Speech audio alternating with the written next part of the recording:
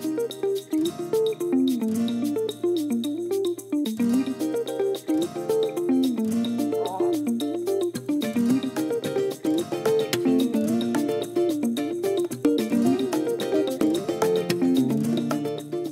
guys, it's Mike Chen. Welcome to my kitchen, and today we are gonna jam out a meaty, porky, juicy, charred, smoky, sweet, savory, so many adjectives to describe this amazing dish. I would actually say it is the most popular, most well-known Chinese barbecue meat item in the world.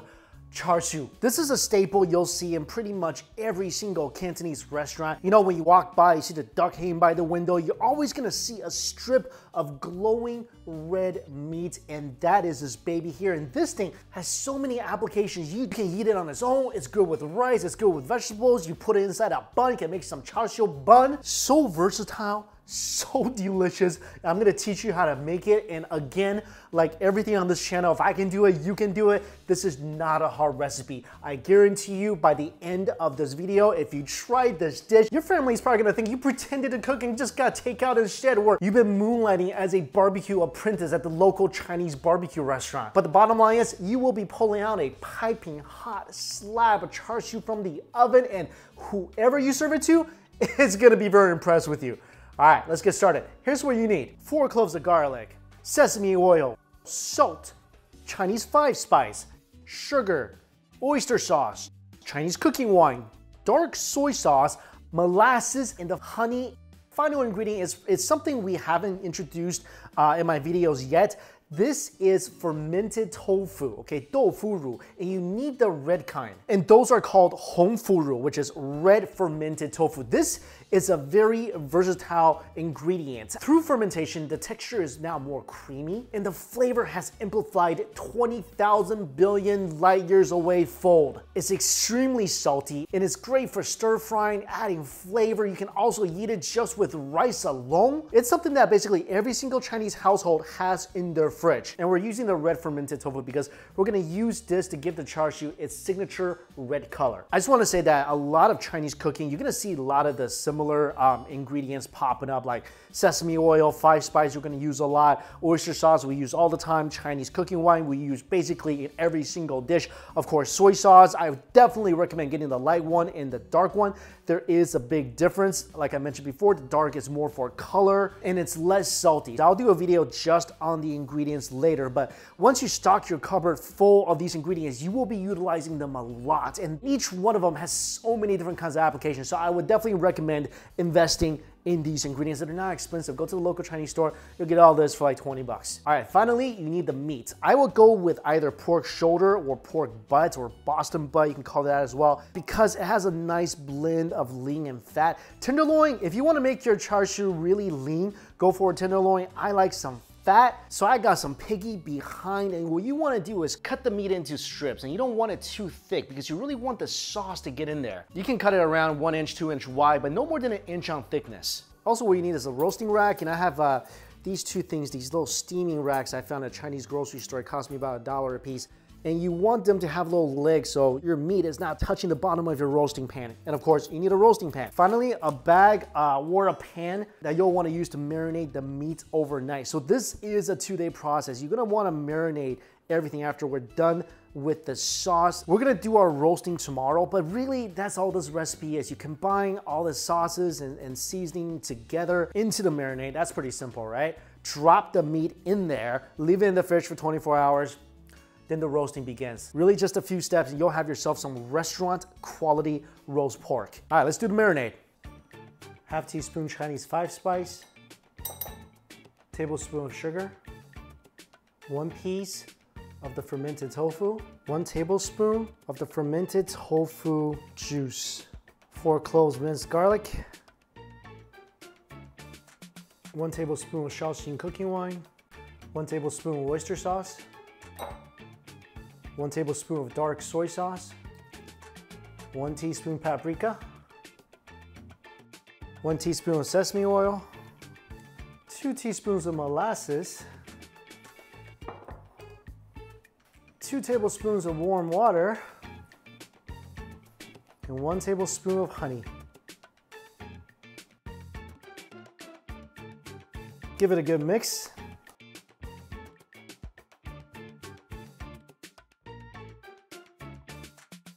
That's it. Take your bag, put in 2 pounds of your pork. Toss in your marinade. But save a couple of tablespoons for basting. Seal your bag up. Also make sure to get all the air out of the bag too. All right, this is done. This goes in the fridge for 24 hours.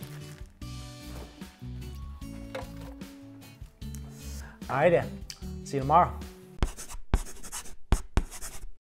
Hey, happy new day. I woke up early this morning, didn't even mind because I knew this baby was sitting in the fridge waiting for me to wake it up. And before you cook this, take it out of the fridge in about an hour before and just let it get to room temperature before we put it into the oven. How you doing?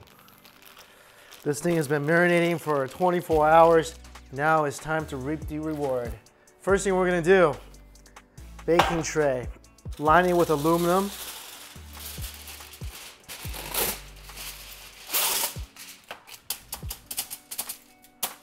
Put our little roasting rack on here. Take our meat, place it on top of the rack. And make sure you add a couple cups of water to the bottom of the tray just to prevent anything from burning. All right, preheat your oven to 400 degrees. Slap this in there and put it on the upper third section of the oven. We're gonna roast the meat for 20 minutes. When the time is up, flip the meat over on the other side and continue to roast it for another 20 minutes.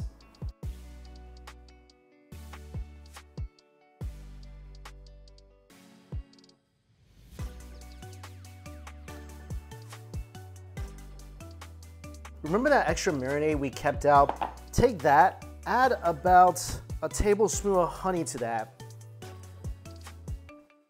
Give it a nice mix. And we're gonna use this to baste the roast pork when the 20 minutes is up.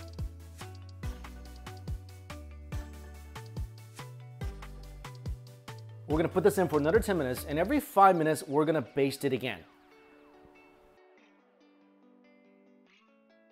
By this time, the pork is cooked. Now, it's up to you whether you want your char siu to be a little more charred or a little less. You can burn this meat a little bit. The char is really nice when it comes to this. So you can put this in and put it on broil and roast each side for just a few minutes to get that char I want. Now, just let it rest for 5 minutes and we about to open that baby up.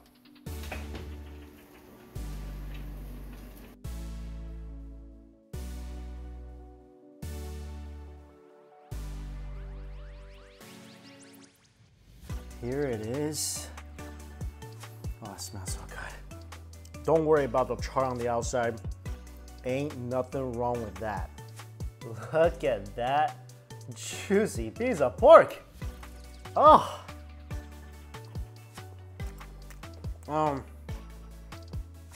That was unbelievable. And this is why we picked pork butt, because it has that nice stream of fat inside, and that's gonna keep this incredibly juicy. Oh mama, tell me this doesn't look absolutely amazing. Tell me your mouth is not watering right now.